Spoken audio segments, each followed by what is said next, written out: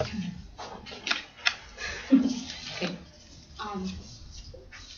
When Pedro de Alvarado, a Spanish conquistador, wanted to conquer Guatemala, he had to battle with the Cuman. The Cuman was the last leader of Quiche. The flag that I brought today is the Guatemalan flag, and it represents the country my family came from. The Quetzal and the swords, as well as the rifle, have a great meaning to my family. The Guatemalan flag will help you see how it represents my family and my culture. Today I will begin talking about the symbols of each, the meaning of each symbols and how it represents my family. And then I will talk about how I identify with the flag and the culture. Now we'll begin talking about the representation of each symbol. Every symbol in this flag represents something, as well as the traits represent something big to my family.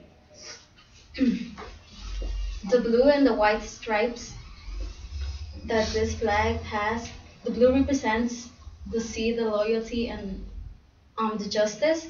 The white represents honesty and peace. The quetzal represents liberty. The rifles represent that Guatemala is willing to defend itself. The swords represent honor. And this flag is used as a symbol in my house. The traits that my culture has is that we like to be loyal and honest. We like to be challenging and determined in the way that we always fight for what we want. And since my grandfather liked to help people, he taught my father that, and my father taught us that we should help people too. I just talked about the symbols about this flag and the traits my family has. Now we'll talk about how I identify with this flag. I identify with this flag and with this culture because I was born being Guatemalan, and because my parents raised me with certain values.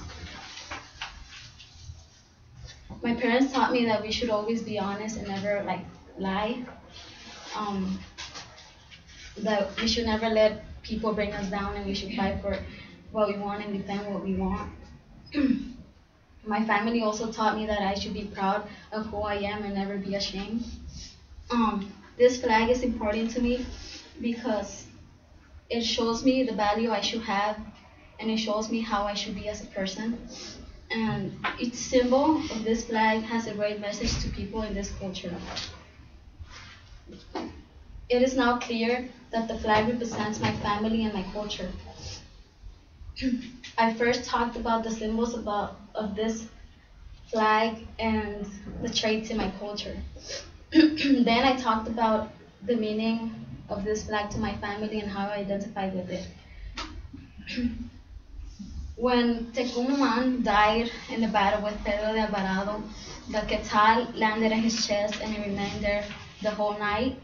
And that's how the bird became Guatemala's national bird and the name of the currency.